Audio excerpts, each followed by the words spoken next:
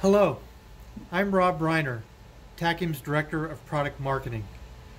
I'm here to demonstrate Tachyum's latest Prodigy milestone, showcasing LINPACK running using the Prodigy floating point unit on our FPGA hardware emulation system, which is running the actual Prodigy design and is a critical piece of our test strategy. LINPACK is a software library for performing numerical linear algebra intended for supercomputers and makes use of basic linear algebra subprograms for performing vector and matrix operations. LINPACK is the basis for LINPACK benchmark, which is a key supercomputer metric that is used as a performance measure for ranking supercomputers in the top 500 list of the world's fastest computers.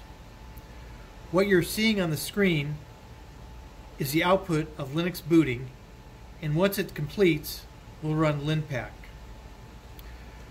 Prodigy's power-efficient FPU was built from the ground up and is one of the most advanced FPUs in the world, running at the highest clock speed. Prodigy's FPU is fully IEEE compliant with powerful features that include an FMA, divider, format converter, reciprocal approximator, reciprocal square root approximator, and a square root approximator. As you can see, Linux has completed booting on our FPGA emulation system, and it's time to run LINPACK. And I'll type the command string, and we can see the output displayed on our console.